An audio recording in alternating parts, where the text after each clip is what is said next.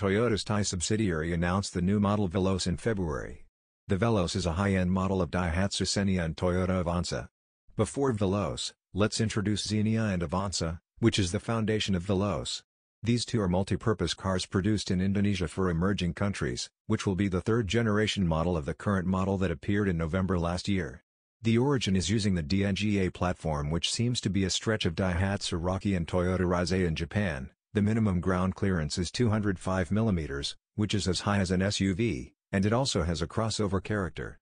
To put it simply, Velos will be an upgraded model with a large grille that extrudes the interior and exterior of Xenia and Avanza.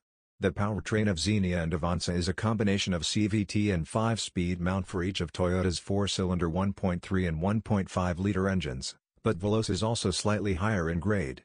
The engine is only 1.5 liters, and the Thai specification is only CVT.